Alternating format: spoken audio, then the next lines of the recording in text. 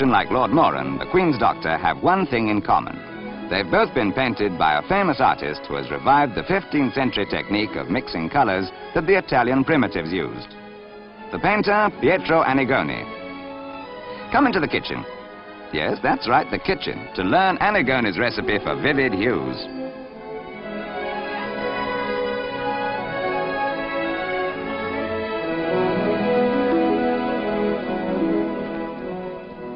Like any Italian worth his garlic salt, Annigoni can make a tasty omelette. But he's using these eggs to bind his paints. It's a precise operation.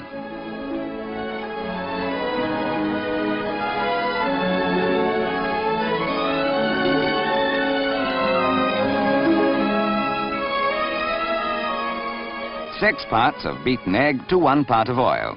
This could be the beginning of a mouth-watering meal. But 1 part of varnish has to be added as well.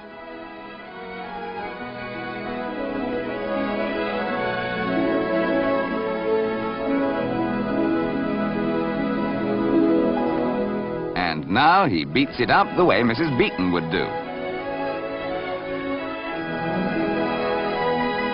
And here's the pigment, a carefully weighed out quantity of cadmium red, with white wine to keep the procedure well within the realm of conceivable cookery.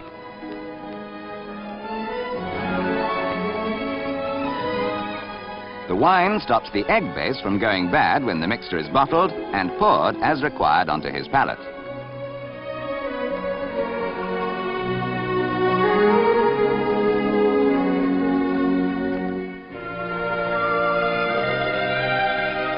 It's eggs that give Annigoni's paintings the texture and the spontaneity for which he's famed.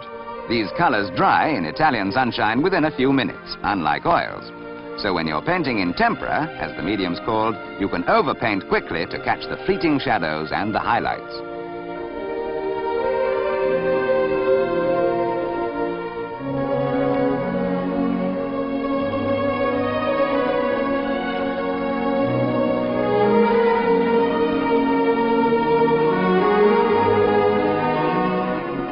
Whether it's a beautiful woman he's painting or a controversial composition like his starker, more recent picture, Life, Annigoni's colors ensure his pictures will be talked about and, some say, endowed with a real majesty.